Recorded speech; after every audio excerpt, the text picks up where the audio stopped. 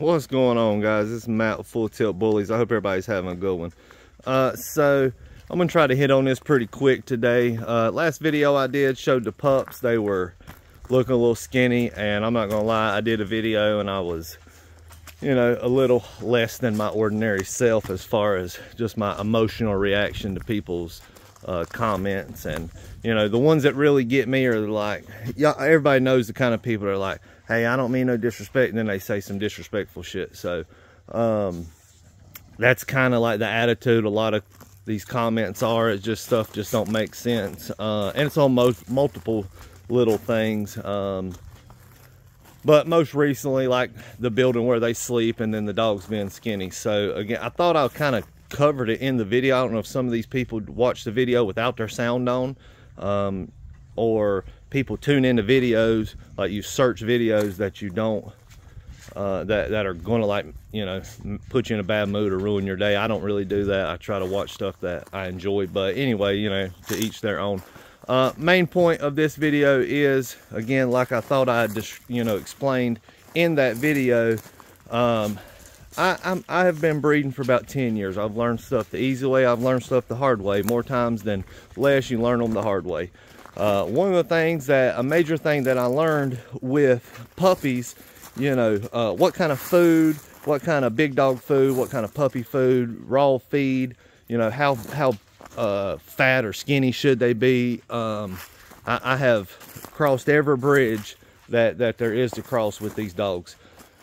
Again, I don't know how many puppies I've produced, but enough that I can confidently say I know what I'm doing. Now, these pups right back here are off of Miss Blue and Big Nero up there. I produced both of them,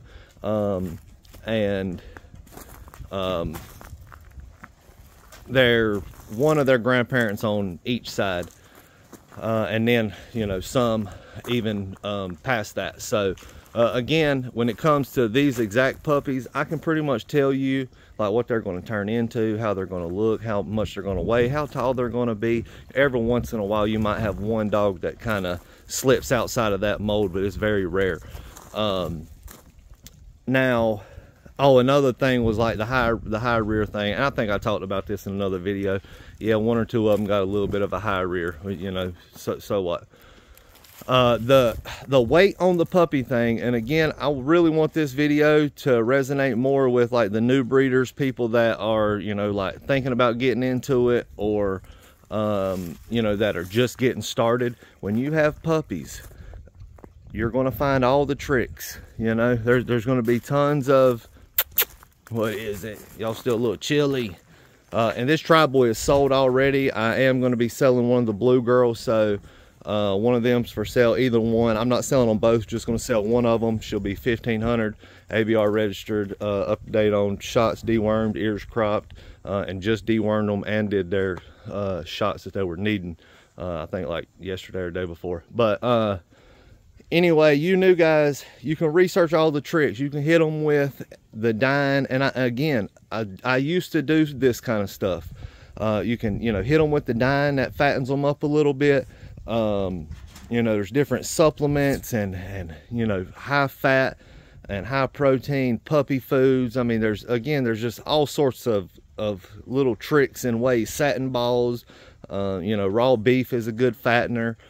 But again, in dogs or in humans, when has it ever been, you know, healthy to be obese? That's, you know, one thing we're going to have to focus on here. It's not healthy to be obese. Now, the main reason for puppies to not be obese is because their bones and their tendons and ligaments are weak. They're not strong, they're softer, and a lot of times what happens is you'll get you know, the splayed elbows, they'll be bow-legged, easty-westy, their backs will, you know, slope down real bad in the middle from carrying that weight as a puppy, and all of that transpires and, you know, correlates from a puppy to an adult. And it's what it's going to do for you new guys, if you're just fattening your puppies up and you're telling your clients, hey, keep them fat and blah blah blah, what's going to happen is all your productions as adults are going to be, you know, looking stupid, and they're going to be unhealthy.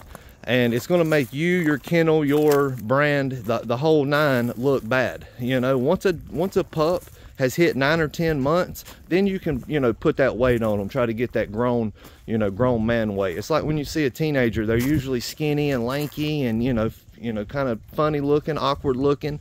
And then when they become adults, they start putting on that grown man or grown woman weight.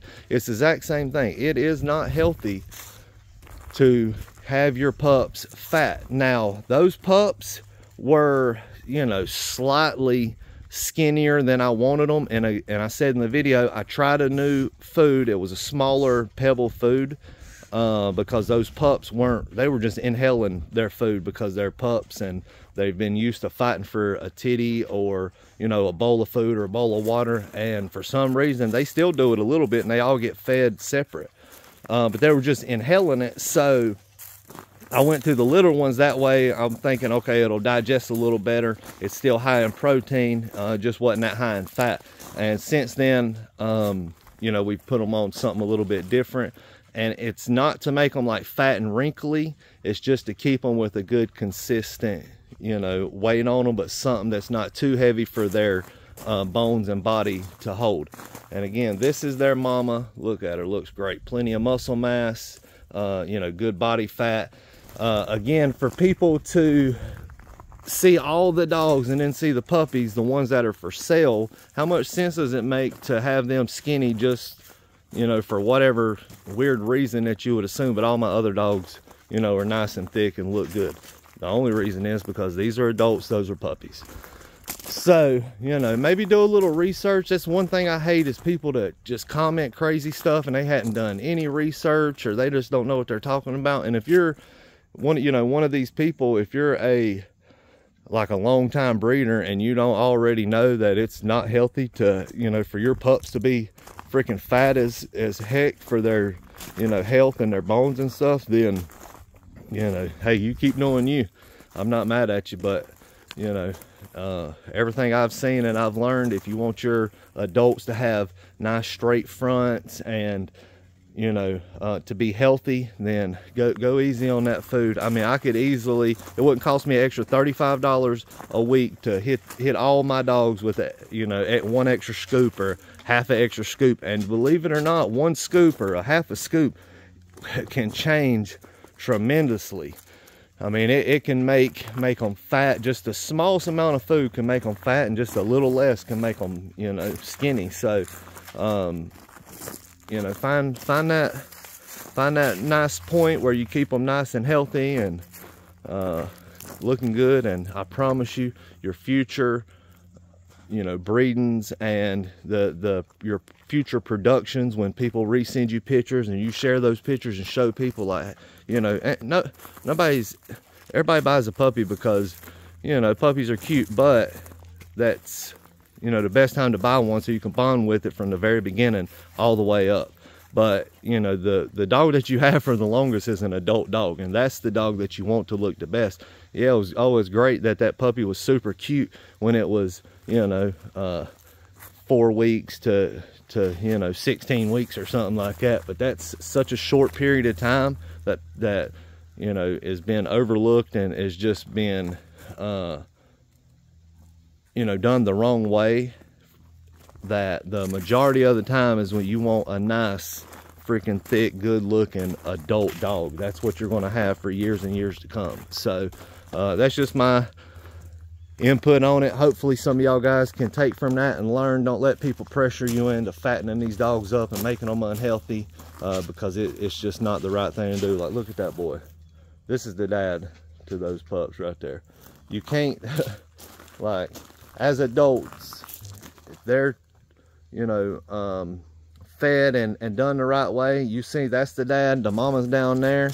I mean, you can't get nothing but a nice dog, you know, nice thick bullies off of that. So that's it for now, guys. I'm gonna get back to raking these leaves and stuff up. I got daggone tons of trees and stuff, so these leaves are, it's a lot. But that's it for now, y'all. Appreciate it. Until next time.